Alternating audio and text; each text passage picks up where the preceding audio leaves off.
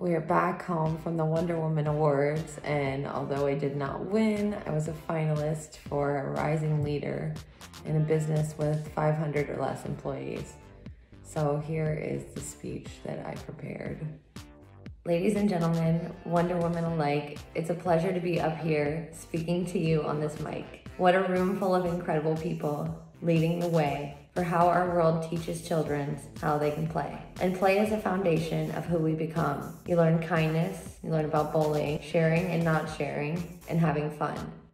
You learn skills with toys that you will use for a lifetime. And the more skills you have, the more that you will be fine. My mission is to teach kids financial literacy. I do this through song and attempting to be funny. We work every day to make this dream come true. Start young and make it fun. That's what we plan to do.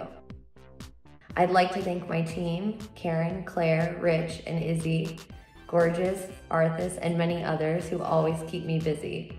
Again, I am so thankful for Karen. She's everything I could ever dream. She's a successful inspiration, and I'm so glad to be on this team. Wonder Woman is an incredibly amazing title. We're powerful, caring, and strong.